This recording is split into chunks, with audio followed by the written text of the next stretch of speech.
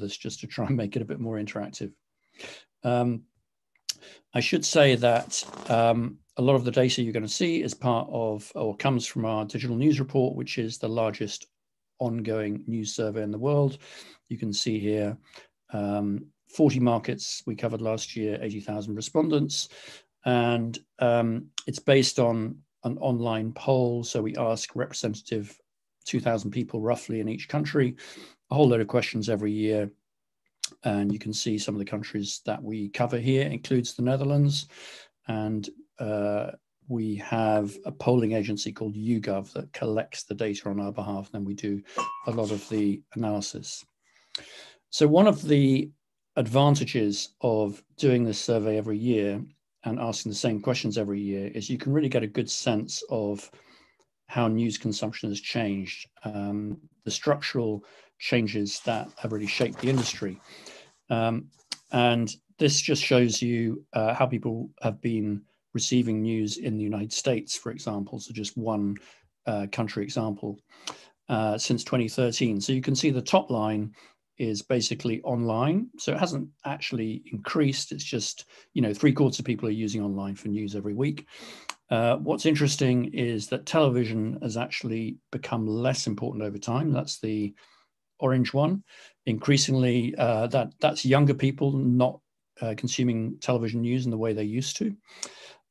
You can see there also that there are sort of some events that happen, such as the election of Donald Trump in 2016. You can see how that really increased interest in news. But generally, what you're seeing here is structural change. And then you've got people stopping reading newspapers. So at the beginning, 2013, about half of people in the US were reading a newspaper every week. That's down to 20%. And in the same period, you see this extraordinary rise in social media for news specifically. So about a quarter and now about a half are using it. So these are sort of structural changes. We see this in most countries, including the Netherlands, this is the UK. Again, a similar picture. You can see how television generally has become less important over time. Social media become more important, and again, print going down very significantly. Broadly, the same trends. We tend to use social media a little bit less than they do in the US. Those are averages, and what's really interesting is to see the generational splits. So preferences, when you ask people what their main source of news is, you see this, this very different picture between older people and younger people. So on the right, the dark color on the right, 43% of over 55 say television is still their main source of news in the UK, but only 8% of 18 to 24s. So you can see that massive gap, whereas on the left-hand side there, you've got online media. 84% of 18 to 24s say that's their main source of news. And within that, 4 in 10 now say that social media is their main form of news. 4 in 10, 18 to 24 say social media is their main source of news. I consider this to be slightly worrying. You may just consider it to be how life is these days. So there's this massive sort of generational split in the formats that people use, the way in which people gather news, and that sort of I think is a really sort of key fact that's often missed when you look at the averages. If you look at devices, the other big change within online has been the devices that we use. So again, 2013, people were mainly accessing via fixed computers, desktops or laptops. Increasingly, it's these very powerful personal mobile devices that you have in your pocket. In the UK, it's gone from 29% to 62% who say that they're accessing news weekly via a smartphone. So it overtook the laptop in about 2017. The tablet is there, and then you can see smart speakers. And this is kind of important because it has really significant implications for the type of news that works. Sort of 800-word text article doesn't really work so well on a mobile phone. And it's kind of encouraged the use of social media and more visual formats for telling news as well. So it's often underestimated, the importance of the smartphone. Okay, I'm going to try my first poll now.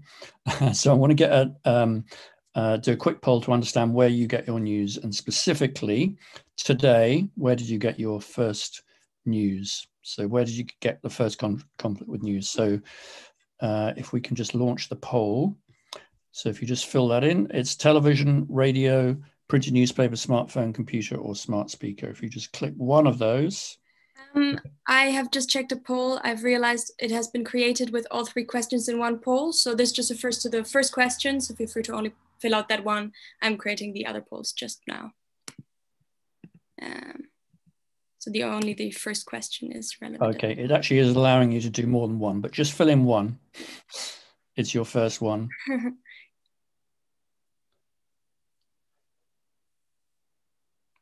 Or if you can't submit it without just filling in one, fill in the other ones for now. Oh yeah. Okay. I'll send them again when we come. Maybe I'll no. Let's do them all now, and all right. That's probably going to be easiest. Okay, we'll just do them all now. So, which was the first place you come across news today? And then, if you scroll up, thinking about how you got news online, did you commit? How did you? So, when you were online, did you come across it first via a lock screen, via social media, via email, or did you go to a news website?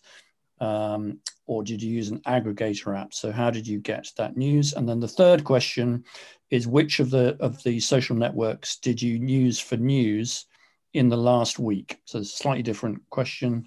In the last week, and this you can tick the various ones that you used. So you've got more. So for the first 2, just tick 1. And then once you've done all those, then submit.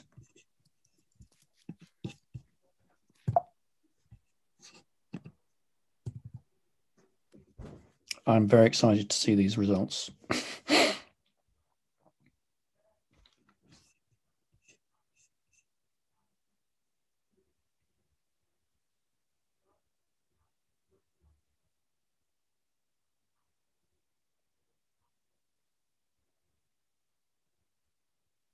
How are we doing? I think almost everyone has voted. It's saying 23 out of 25 for me have voted. Okay. Let's reveal the answers then.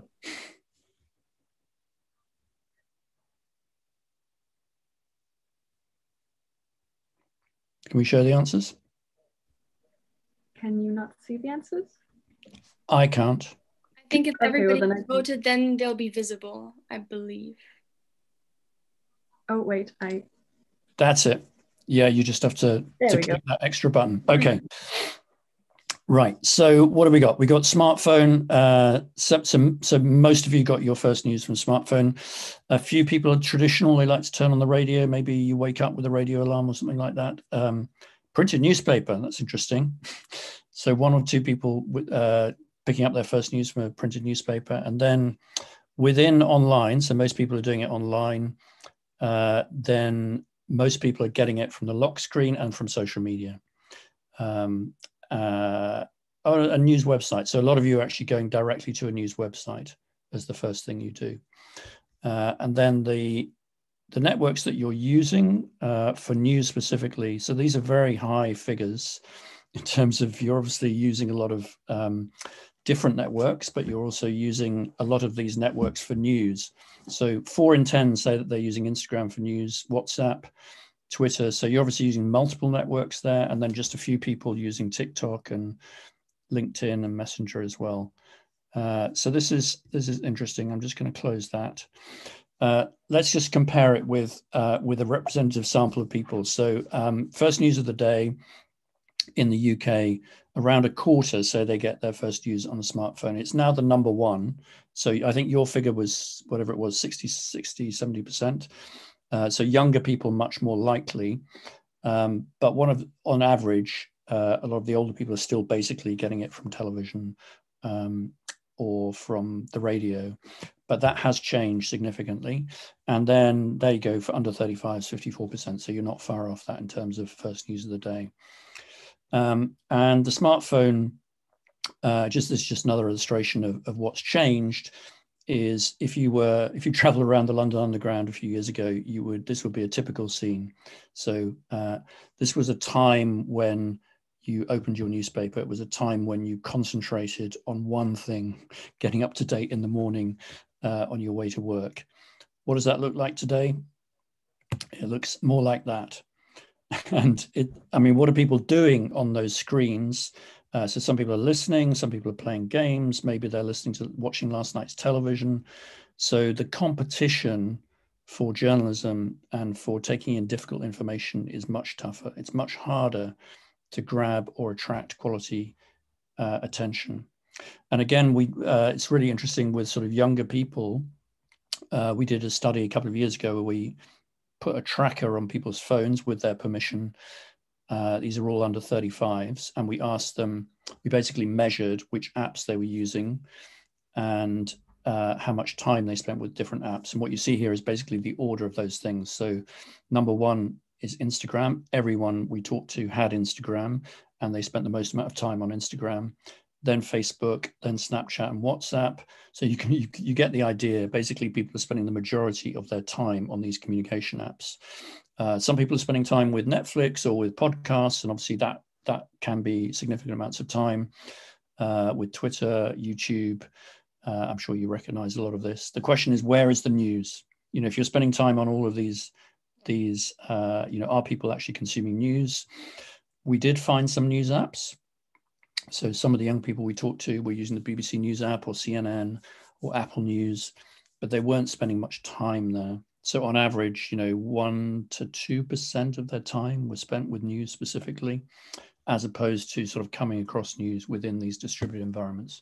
So that's obviously just a massive change in terms of how people used to receive news by sitting down, often as a family watching the television news.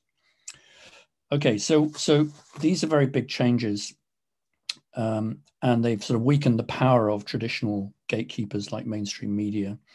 They've also increased the power and the role of those giant tech platforms like Facebook and Google. And then on top of that, we've had this sort of global pandemic, which has thrown everything up in the air again in these very unpredictable ways. It's interesting just to look at what's actually happened over the last year. One of the things we've seen in Europe generally is this very significant increase in the use of television news, even with younger people, because people are sort of locked up in their homes, often with their family that got television on anyway. Initially, it was up 16 percentage points in the UK, but in many European countries, the bulletins originally were up about 30%. They've gone down since. We asked questions in a number of different countries about their usage in between January and April last year, and broadly we see the same thing. So in every country, television is up, online is up a bit, social media is up hugely, and print is the one that's fallen. So print newspapers have really suffered enormously with coronavirus, and many of them are not going to survive. The other thing that's really changed is whole new sort of digital habits. So it's transformed the way in which you study, for example, at university. It's transformed the way journalists work. So they're interviewing people using Zoom and having to use online remote tools to do their work. You've also had ordinary people learning things like WhatsApp groups or Facebook groups, older people who previously wouldn't have done. So a lot of people have been kind of forced to really embrace digital. And I think that's going to have a really lasting impact in sort of the way we think, the way we shop, the way we communicate over the next few years. For the news industry, there's this kind of paradox in that it's reminded people of the value of quality journalism on the one hand. So there's more demand. So generally, more people are using news, more people are worried, so that they're checking the news more often. On the other hand, there's sort of less money to pay for it.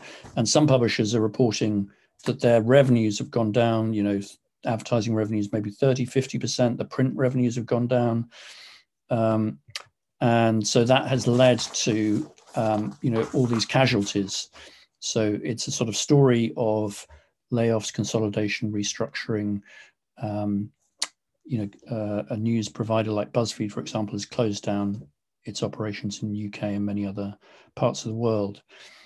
So if you put all this together on the business side, what we're seeing is a sort of realization that digital advertising alone is not going to sustain quality journalism, a big range of journalism that sort of supports democracy.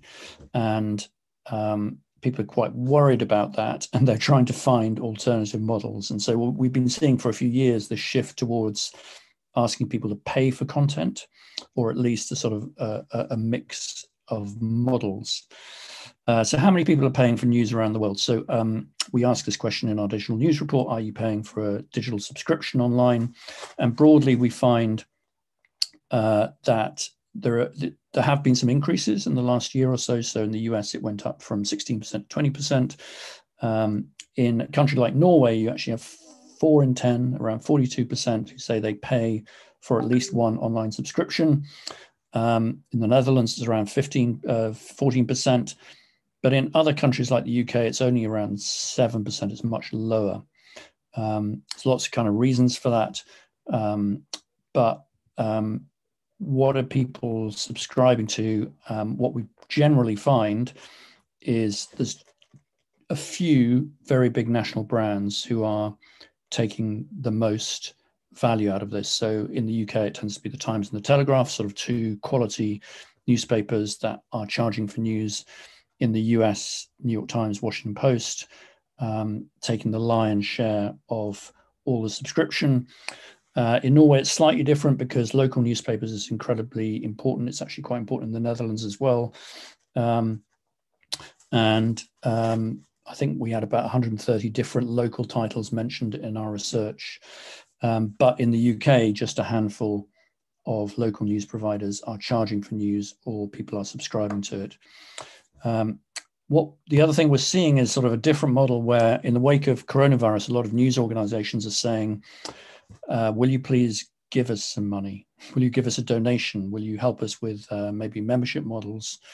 So you have Vox Media in the US, for example, which relied mainly on advertising and events and podcasts. Advertising is now asking people to subscribe directly because they say we're producing a lot of quality journalism. Please, will you support us?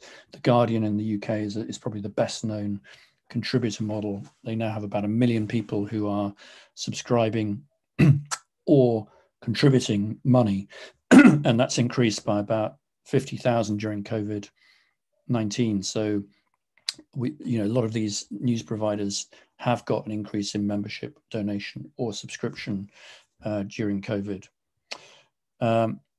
So if the business models are going to move to direct reader payment, which they are, you probably notice you go around the internet that you get more of these annoying pop-ups saying you can't, you've read your articles, you can't read this title anymore. We're going to see more of that. Then the issue of trust is going to be critical, because otherwise people won't pay for these providers. And what we've seen in our data, and other people see the same, is that trust in the media has been falling significantly over many years, not in every country, but in many countries. So on average, across the 40 countries or so we do, 38% say they trust most news most of the time.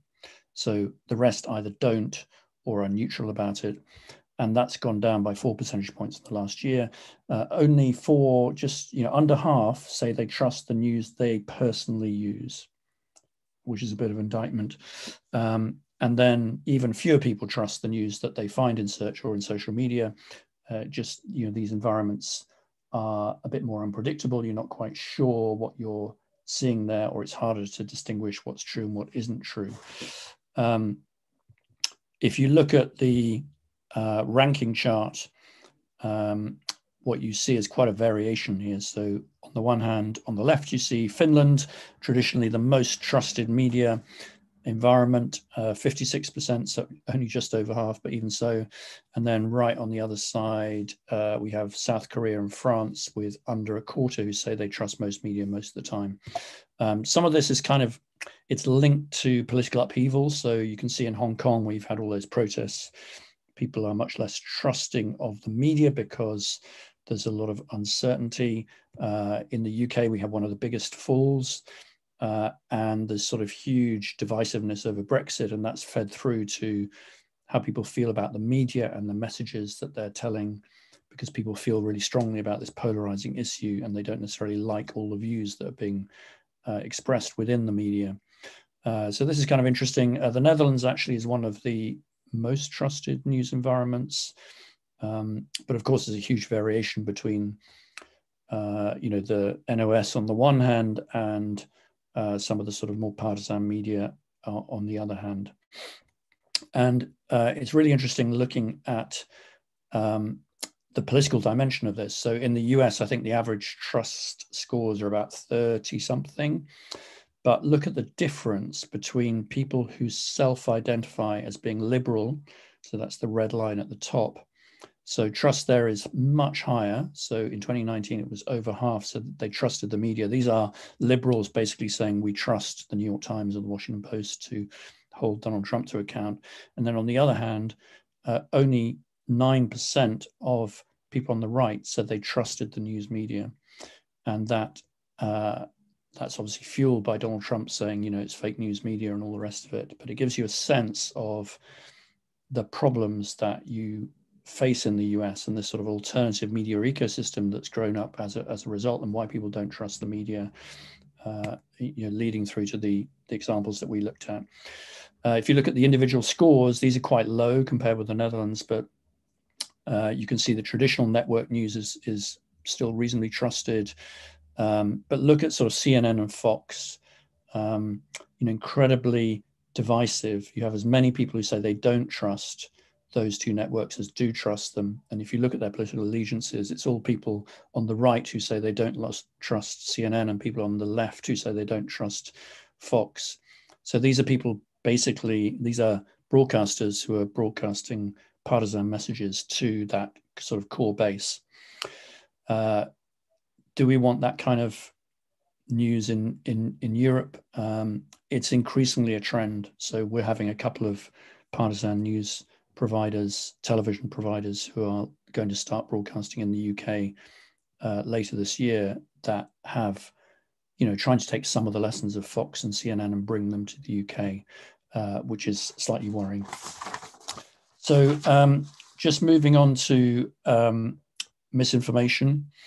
And overall, we find that more than half say that they're worried that they can tell the difference or can't tell the difference between what's true and what's fake on the internet. And that figures, you know, remains stubbornly high. What are they concerned about most? So this year we asked them, you know, is it Russians, or is it you know, your national politicians, or is it journalists who you think are selling you misinformation? And overall, this is sort of averaged across countries. Most people blame their national politicians. So, you know, they think it's essentially politicians either directly via their social media feeds or in the media who are telling lies and pushing misinformation, often amplified by social networks or journalists or whatever. Some people are concerned that it's actually journalists that are, and some people are concerned about ordinary people fueling this through sort of sharing unreliable information, etc. But again, you can see here how the politics plays into this. So in the US, the proportion that says domestic politicians are most to blame, if you are a liberal, then that's much higher. So 49%, half of liberals say that the politicians are to blame. But if you're on the right, you think journalists are to blame. Again, that's fueled by that narrative about the fake news media. 43% think that it's the journalists, it's the Washington Post and the New York Times and CNN and MSNBC that's to blame. In the UK, it's a slightly different picture, but again, you can see how that left-right split really matters in terms of who you blame for misinformation. I think people also blame the messenger, so they blame social media, but which network should we be most concerned about? These are the most used social networks for any purpose. We saw your data just earlier on. So about 6 in 10 said they're using Facebook for any purpose. That hasn't really changed very much over the period. This is average of 14 countries. So, you know, it will be slightly different in different countries. YouTube just behind that for any purpose.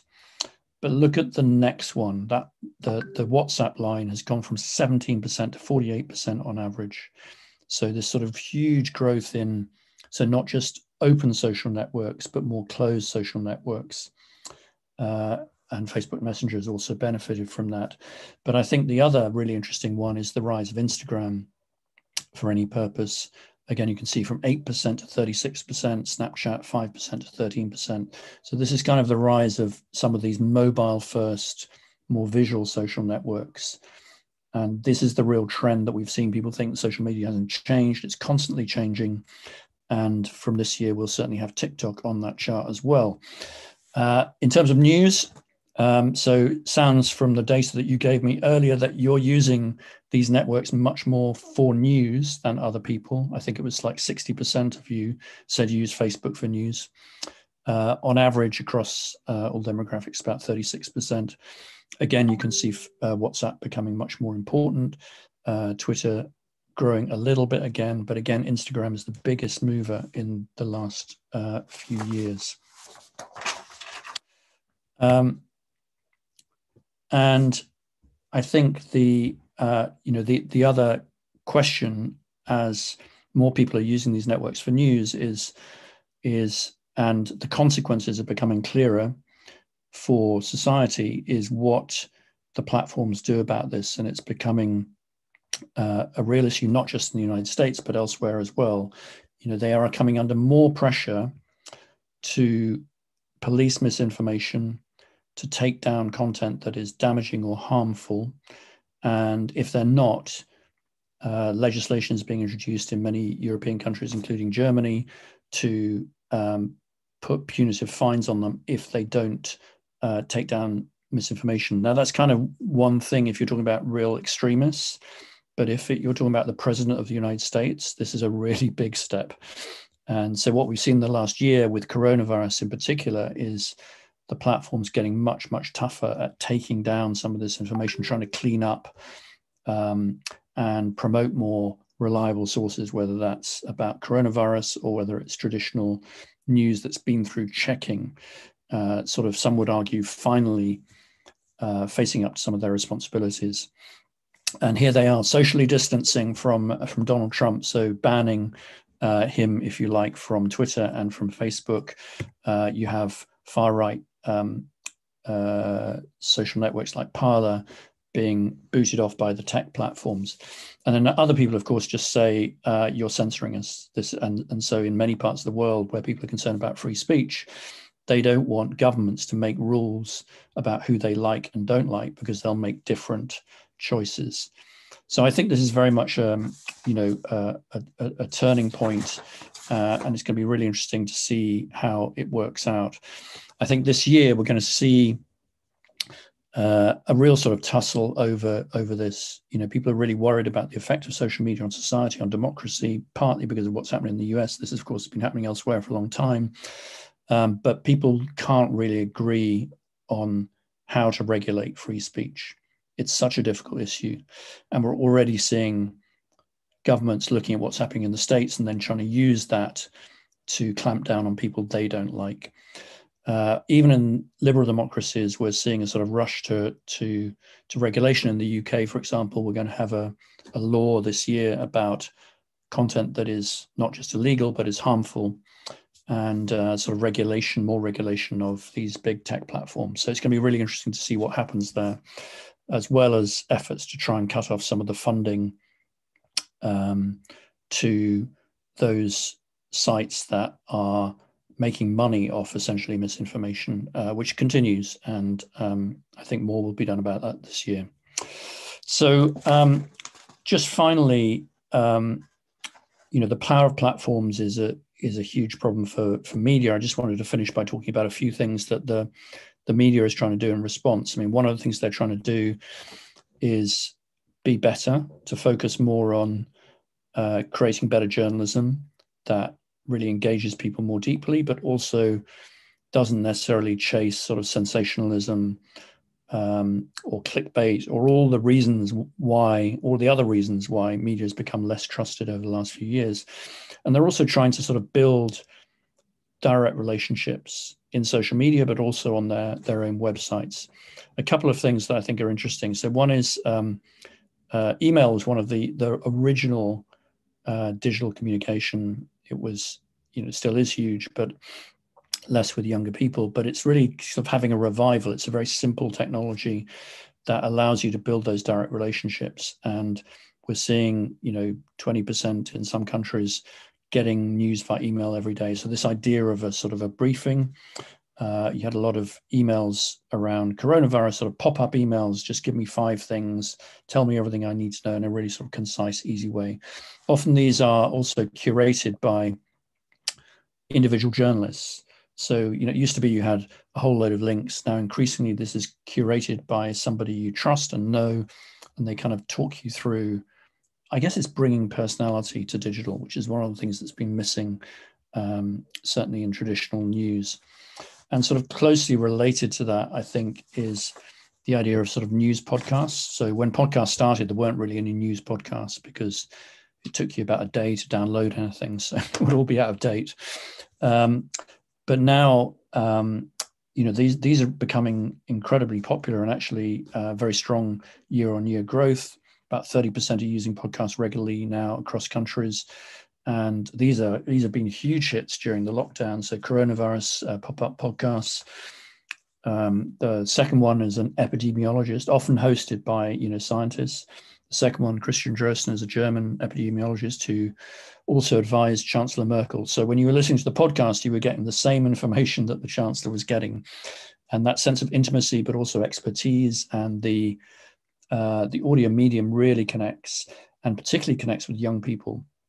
So there's this sort of sense that people under 35 never really focus on anything for very long, and unlike people of my generation who used to really sit down and take things in great depth.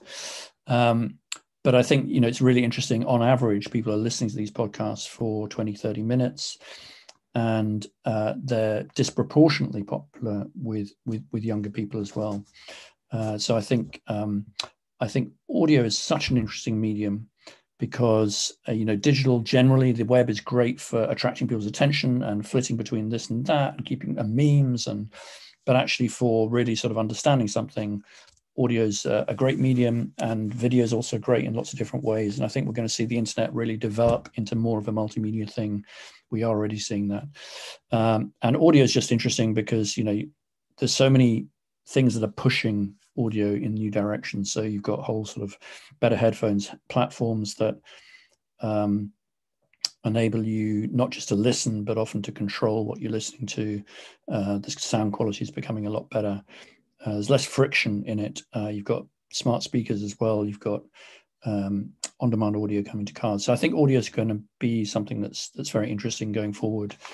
And I think it's just one of the ways in which you can build these more direct relationships over time, rather than the sort of infrequency or the superficiality quite often of something like social media.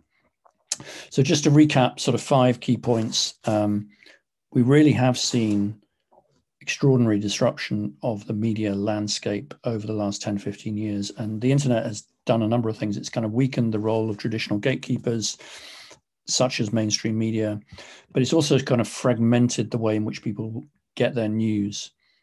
And that has made it harder to tell the difference between something that's been through a checking process,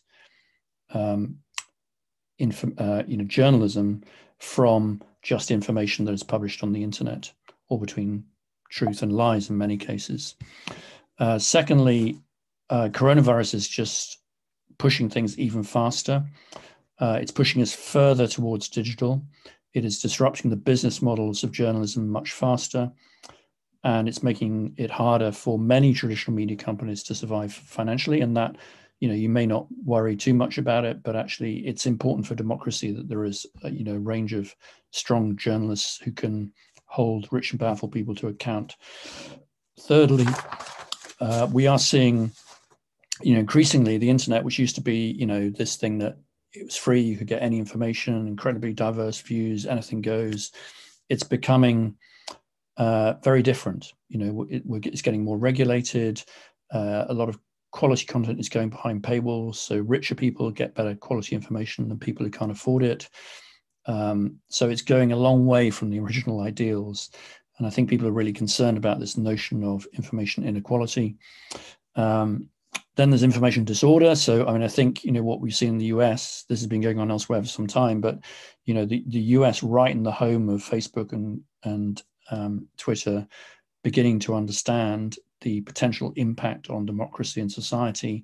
It's a real turning point. And I think, we're going to see more regulation. It's going to be very messy, and it's going to be very difficult in terms of where you draw the line. And then finally, we really need to find ways to rebuild that trust the media is looking to build direct relationship with consumers and reestablish that trust, reestablish that habit, but it's going to be really, really hard to do it given the kind of disruption that I've talked about. So hopefully I haven't depressed you too much, and be really interesting to hear your thoughts. If you want to know any more information about the Institute, you can go to the Reuters Institute website or the Digital News Report website. Thank you. Thank you very much, Mr. Newman. That was a wonderful lecture. I have to say, I have been thinking about where I get my news from, and I'm actually not too sure.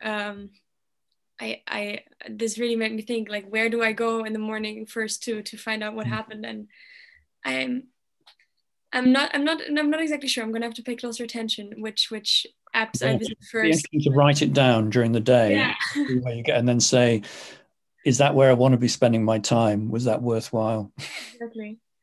Well, I hope that there's some audience question now for the Q&A. If you are on YouTube, feel free to just comment your question and I will read them out loud here. And if you're here in the Zoom call, you can either text them into the chat, again, I will read them out loud, or just raise your hand, unmute yourself and ask your question. Everything is fine. I saw that we already have a question. Alicia, would you like to ask yourself or should I just read it out loud? I think I'll just read the question. We have one question from Alicia. She asked if there is a platform that you would recommend for unbiased news. It depends whether you mean a platform or a source of news. I mean, I think on the whole, people have to make up their own decisions about what kind of media mix they want, but I think it's probably healthy to use a number of different sources, and some sources are good at just giving you the facts, other sources are good at giving you sort of a diverse range of opinion. People have a range of needs, audience needs around news. So obviously in an election or COVID-19, it's really about getting reliable information so you can manage your own risk or find out about an election. That's kind of one need. But in other ways, the media also helps you work out what you think about things or have a debate or be challenged by things. And I think part of the problem is that we've increasingly we're favoring sources that basically agree with us. And so we sort of get in this sort of loop where we're not really being challenged. And many newspapers have gone down this route as well, in that they tend to employ columnists of similar types. In maybe 20, 30 years ago, there would be much more of a range within a single newspaper. So it's much more on us actually to get the mix right and to be more literate about where you go for certain types of news, I think. So I think it's not one need, it's not one platform, it's not one brand. It's trying to provide a range of different sources. All right, thank you very much. I hope that answered your question a little bit, Alicia. We have one more question sent here in the chat, asked by Balash. He asks, what surprises me is the high degree of trust in the media in Turkey, given that Turkey is an authoritarian regime and media is under strict government control. What would be the explanation for such a high degree of trust? Yeah, some of this requires interpretation, doesn't it? I mean, if you think about one of the countries with the highest level of trust in the world is China, and some of that's genuinely people think the government's doing a good job, but in other cases, maybe people don't feel that they're able to answer correctly in a survey. So there's a range of different things. I think in Turkey, I think it's a mixture of Erdogan is very popular with a certain group, and so that's just a sort of, it's a partial thing in that particular case. It's not the fake news media because he controls a lot of the media, so it's about trust in that political perspective. But yeah, I think what we try and do mostly in the report is compare countries that are not authoritarian because it's much easier to make those trade-offs, and it's harder to know what's going on when people are answering that question in authoritarian places. Yes, thank you. Pleasure.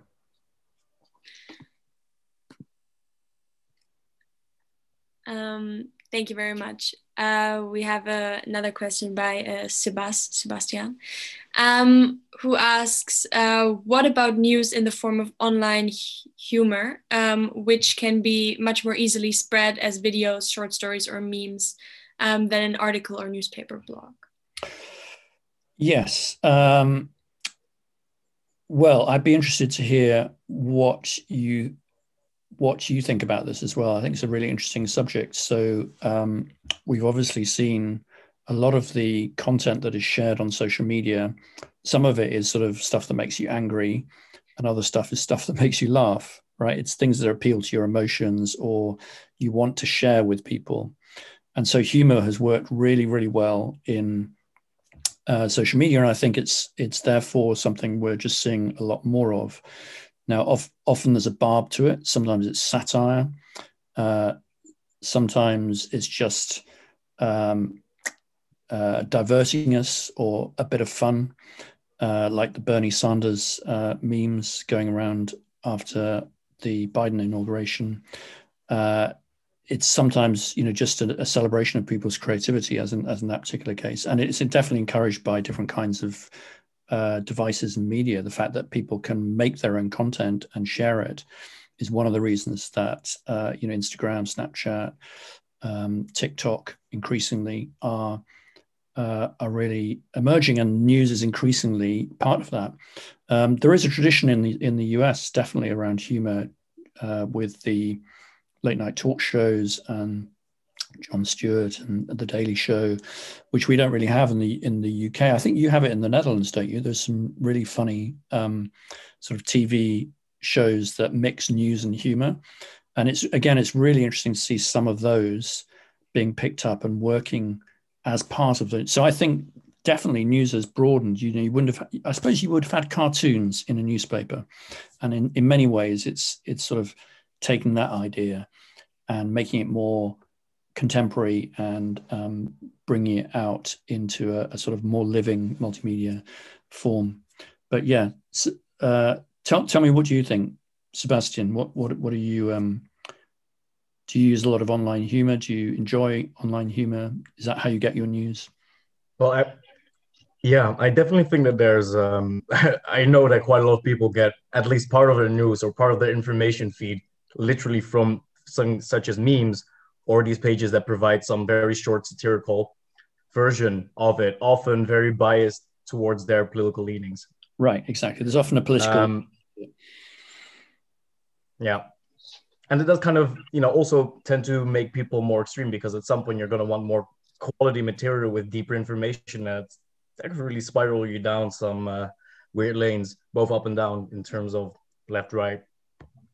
Right. I mean, I think none of this is unhealthy in its own right, but if that's all you do, or it's squeezing out other things, that's where you get the problem. I mean, I think it's, I look at memes, I enjoy them, and it's trying to balance it.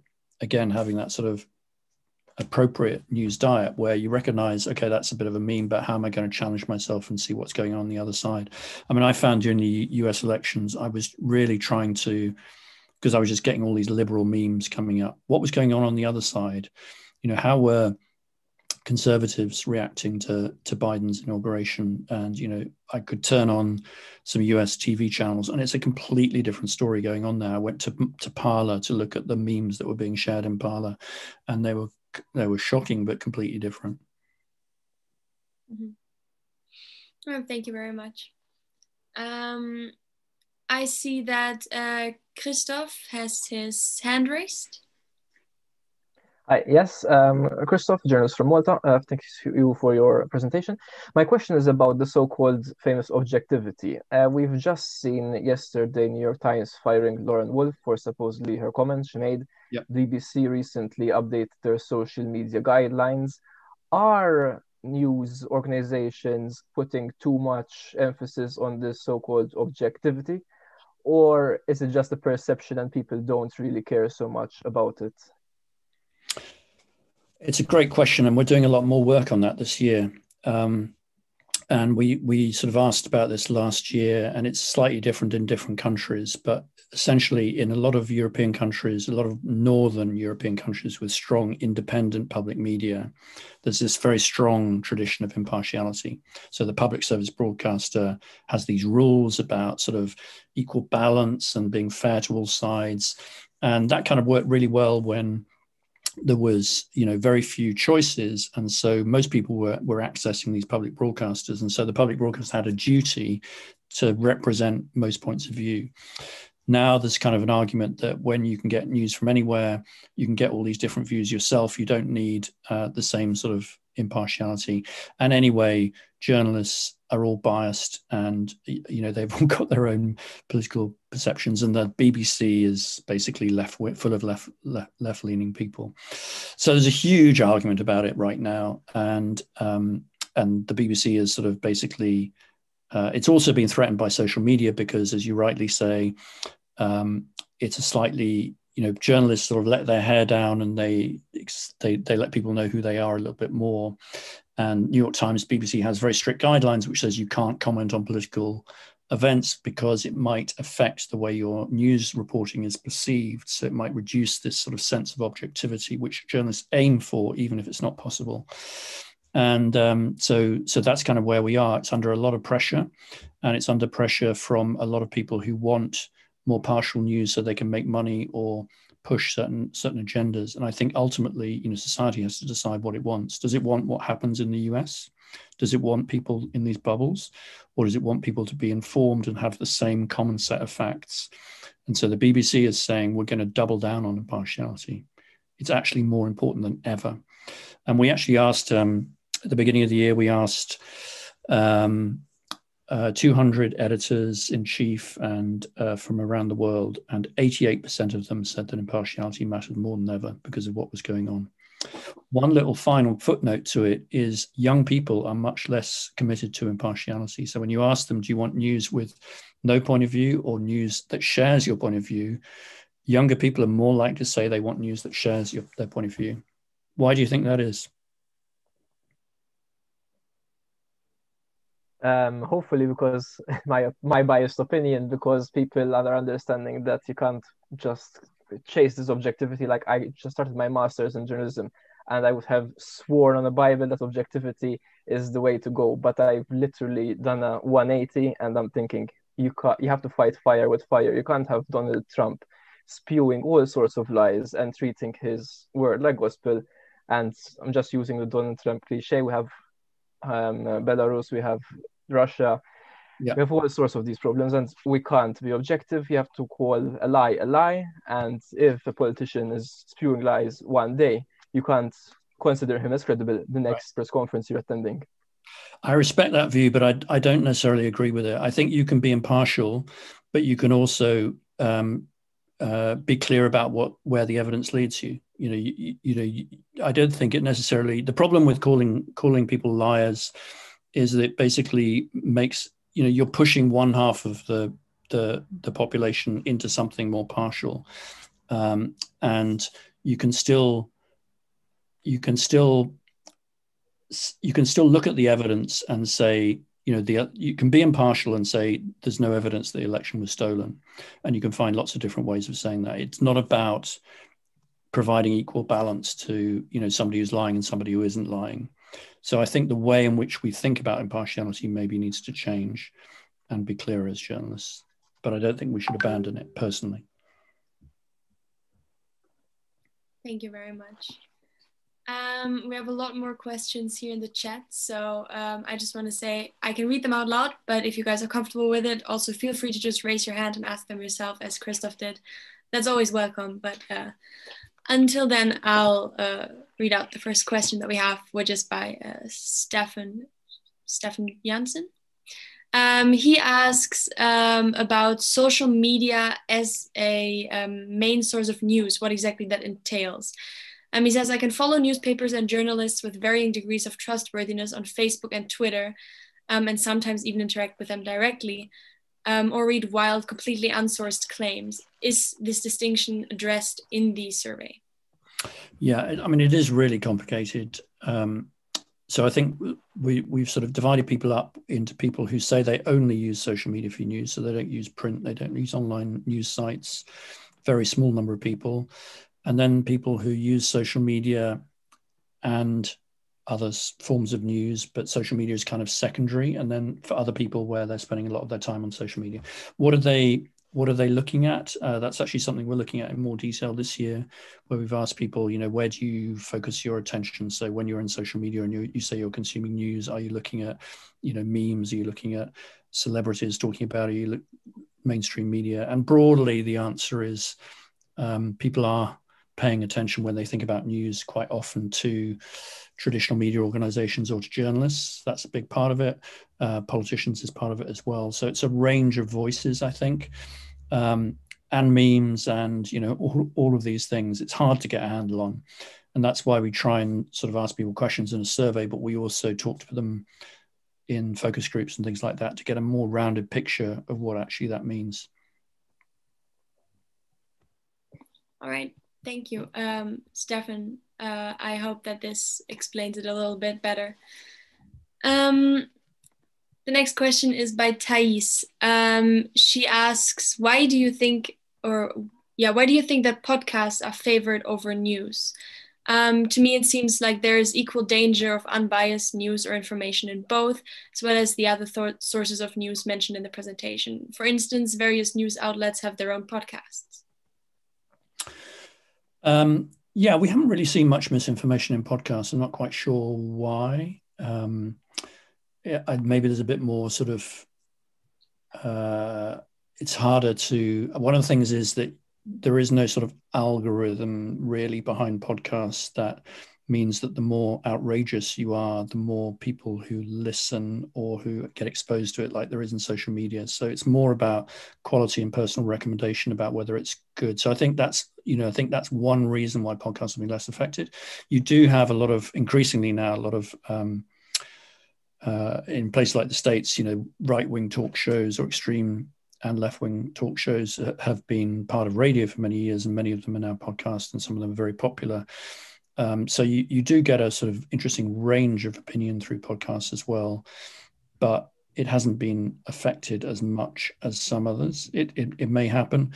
And actually the ones that people are listening to the most are, the New York Times, the Guardian, a lot of these sort of more traditional news organizations that, yes, they have a point of view, but it's not sort of extreme.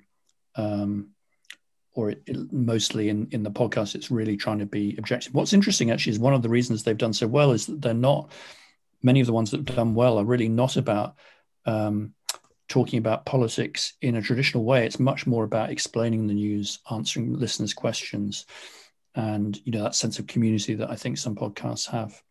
And I think a lot of it's actually making the sort of journalism that has worked on television or radio, the sort of adversarial approach, really doesn't work in podcasts. That's interesting.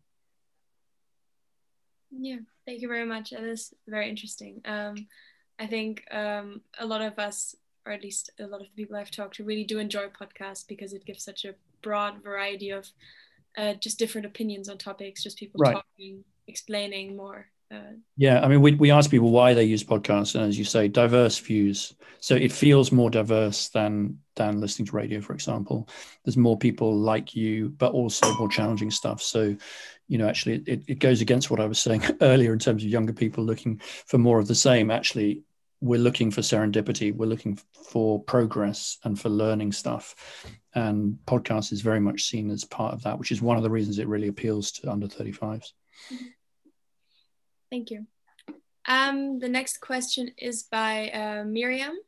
She asks, what's your take on social media sites taking a bit more responsibility for the content that is being shared on them? Is that a trend we will see growing? And is it a good way to deal with mis or disinformation?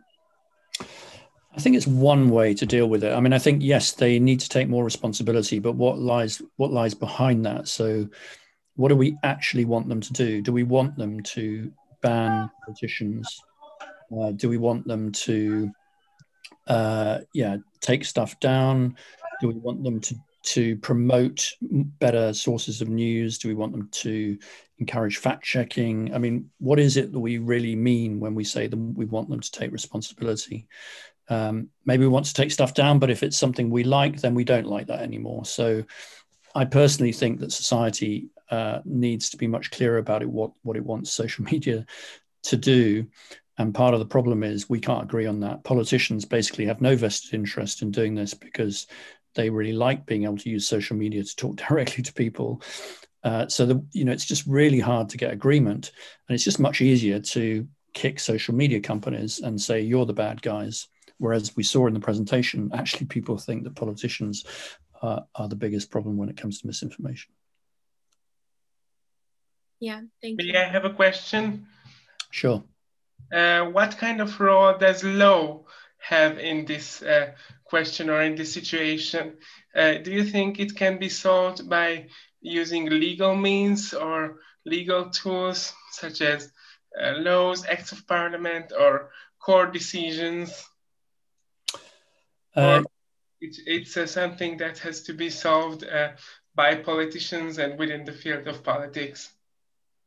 I think I think there will be legislations, and then the court, ultimately may have to decide things beyond that. But that's what we're seeing all over the world is laws around false information being expressed on the internet broadly was unregulated, and it's becoming regulated, and over the next 10 years it will become subject to many of the laws that that publishers are responsible for elsewhere. And that will be I think that's kind of inevitable, but I think, as with, say, newspapers, we don't want sort of formal regulation of these things, because we don't necessarily want politicians to interfere in what we can say and what we can't say, or powerful people to interfere with that. So it's a very delicate balance, really. But what I meant was, who is to decide whether what is acceptable in a democratic society in terms of free speech, and where the borderline is between violations of right to free speech and, for example, hate speech. These are very thin lines. They are.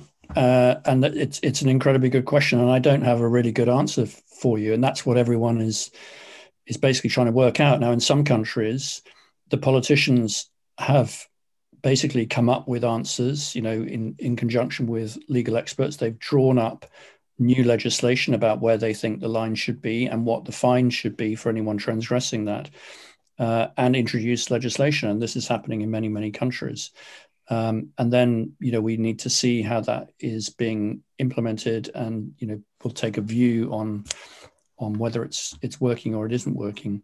And personally, do you think it should be the state giving these regulations and legislations, or should it be more like the US model of self-regulatory instruments of these social media websites? I think it's with issues like free speech, I think that self-regulation, if it can work, is with agreed guidelines. So most of the newspapers in most Western countries, for example, have agreements about accuracy, fairness, and they kind of abide by them, and they have rules by which you can complain about those things. And I think that tends to be a better thing than sort of politicians or the state weighing in, if it's possible. What we're seeing is that these social platforms have these rules already, but the consequences are, for society, of what's going on are considered not good enough, and so the state is trying to take further action against it. And I think it's a very difficult thing, because there will probably be unforeseen consequences of taking that kind of action. Yeah, and the problem is that also self-regulation is not really democratic. So self-regulation basically means that it's up to the social media platform to decide what's acceptable and what's not. And many people think that this should be done by democratically elected officials or politicians. depends who you trust. Do you trust those politicians to do that and to say how the regulation should work? If you live in an authoritarian state, you probably don't trust those politicians to do that. And so this is the eternal problem of where you draw the line and what rules you follow. But it's going to be a big theme over the next couple of years, I think. Yeah, well, that's a tough question. Yeah, so thank you. Balázs, you also had a question in the chat earlier, I think maybe as a follow-up to a previous question. Yes, it was a follow-up to a previous question about being unbiased. And my question was that does complete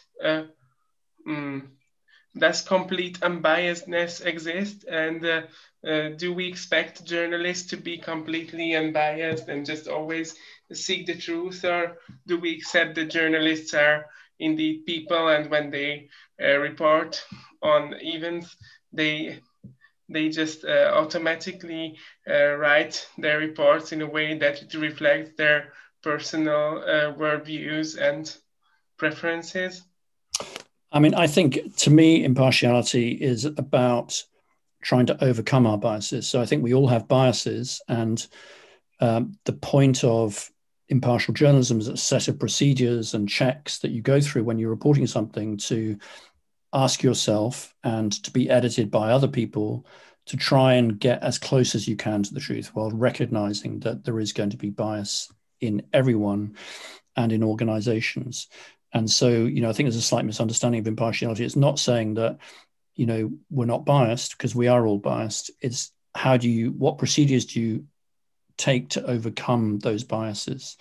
And that's what the sort of journalistic processes are really about, is how you can get closer to the truth, how you can ask the right questions before you publish something, to make it as fair as possible. Yes, so impartiality doesn't really apply to the individual journalists. It more like applies to the whole system in which journalism operates. So yeah, it's not saying that an individual journalist doesn't have biases or can't vote for a particular, all of those things are true. But when you're reporting a story, you try and put those aside, and the training you've been through and the checks of your editor, try and get as close to that as possible. Yeah, thank you. All right, thank you very much. I think we have time for one last question. There's a question asked by Einars. If he wants to ask it himself, feel free to. Yeah, sure. I hope you can hear me. I just want to also say thank you for the lecture. I think it's been marvelous and very interesting as well, the debates afterwards. And it's a bit of a long one, but I was looking at the factors of radicalization, and one of them being the lack of representation that people feel coming from politics or as well mainstream media.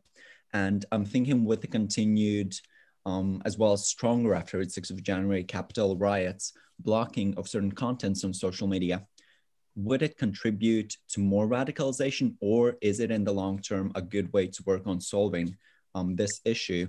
As well, kind of a follow-up to that is, what could be a different approach? Could more open opinion pieces or debates in media contribute to people feeling represented, as well as information being critically assessed, which is another part of radicalization, that people are just getting one sort of information that really then positives their own bias or their own views? Yeah, I mean, they're really great questions. And I think the issue of how representative is your media system is a really interesting one. And I think it has contributed to what we've seen in the US. So, people complain about the liberal media, and in the work that we've done, we can see that there is a liberal media, that the people on the right have not been very well represented. So with the exception of Fox News, if you look at the top news organizations, almost all of the others have a more liberal bias. And I'm not really talking about the output, but in terms of the proportion of people who are using those mainstream outlets tend to be more from the left than from the right. So for people on the right, this is one of the reasons why Rupert Murdoch, pushed Fox News to be more on the right because he saw a massive gap of underrepresentativeness. He saw basically a lot of liberal journalists representing people on the left, but not necessarily people on the right.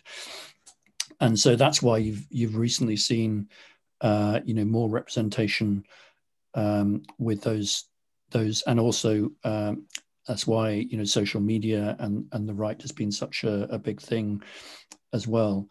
In other countries, we've also seen the media has been specifically targeted for being too left-wing, too liberal, and not representing people on the right, in Germany, for example, or in Sweden.